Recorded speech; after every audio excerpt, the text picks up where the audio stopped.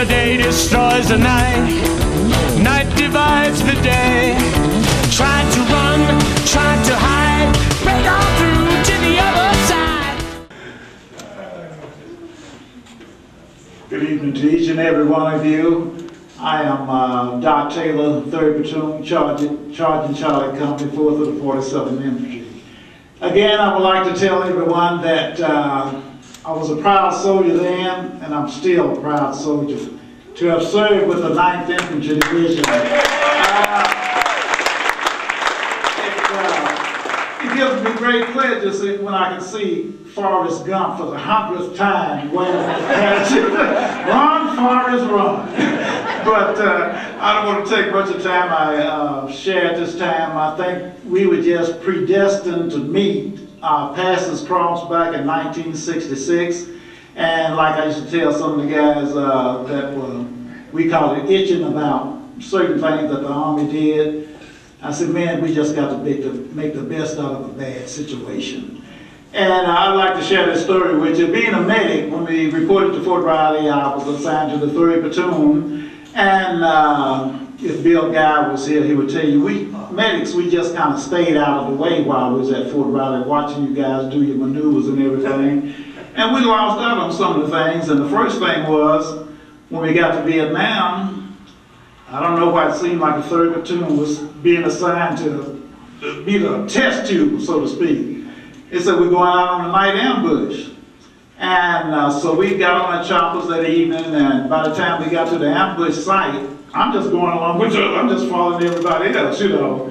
And we get in there, and it gets dusk dark, and Lieutenant Hoskins and Sergeant Ward get us together, we start going in this jungle, and it's getting dark and spooky. So I still don't know if they said a night ambush, so I'm figuring after they assigned, I think Lieutenant Hoskins is saying we were in 3-man position. So we laid there for a little while, and I'm just, they assigned me my night watch or what my hours. And after a while, I'm looking at my watch, and I'm thinking, ambush, okay, we don't do anything, we go home.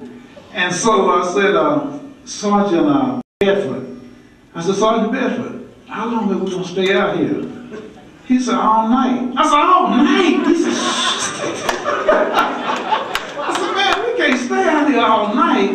He said, yeah. I said, I'll be darned. Nobody never told me we were going to be staying out here all night, you know? But I'm so glad to have crossed paths. And like I told youngsters when I retired, I've only had 2 jobs in my life that I really loved. That was the U.S. Army and the U.S. Post Office. My name's Tom Conroy, many of you know me, hopefully. I'd like to say congratulations, Jack. You know, throughout the years, I never met a man like you, never. You got a heart of gold, you always had a joke. I mean, there wasn't a day that gone by that we met you didn't have a joke for us. You know, it was amazing, it really was. Anyway, and I'd like to thank Jim Dennison for starting this up along with Bauer.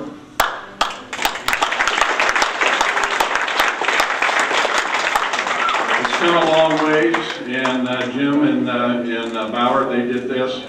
And Bill and his wife have taken this over, and they've really done a fantastic job. And I wanted to say thank you to them because they've really done some nice stuff. They really have.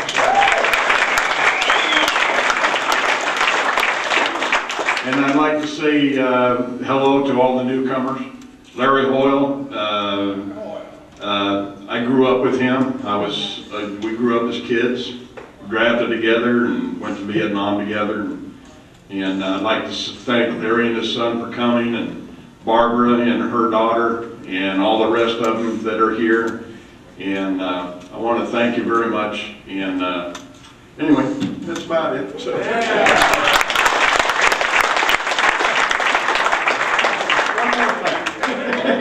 Sorry about that. You get a little old, you start losing your memory. Not that anybody out there is old. Also, I'd like to thank Jace Johnson. Many of you know, and many of you don't know what he's given to everybody over the period of time. I mean, if he had his druthers, he'd probably tell me not to say anything, but I want to thank him for everything that he's done, and the shirt that we had made up from in San Antonio was for him, from me, for everything that he did. Thank you. There you go.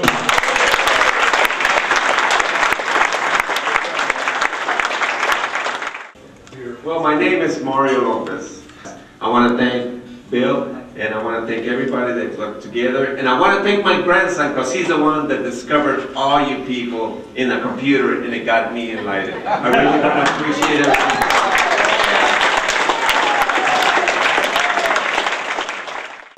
I want to personally thank all you guys who has prayed for me, my family, over the last 3 years during my cancer. It really hurt me more than you can imagine, missing the San Antonio reunion. But I was in a state that all I can say is I didn't really see the face of God, but I felt like I was being held in his bosom. I guess he wanted to keep me around to come to these reunions. But you guys. But what I want to do is also pass on my congratulations to Major Benedict. What is his name? His counterpart, who was my platoon leader, John Hoskins. I was his point man, along with Sergeant Marr. And well, all I can say is I'm glad to be here. God has been good to me. And when the bell came up, my wife surprised me and jumped up and come running up here. So thanks everyone for praying for me, and God's been good, still smiling on me, and that's it.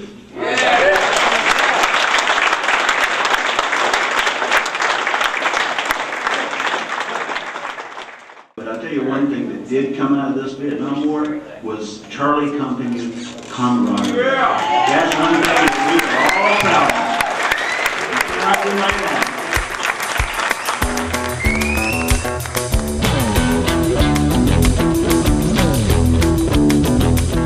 You know the day destroys the night, night divides the day.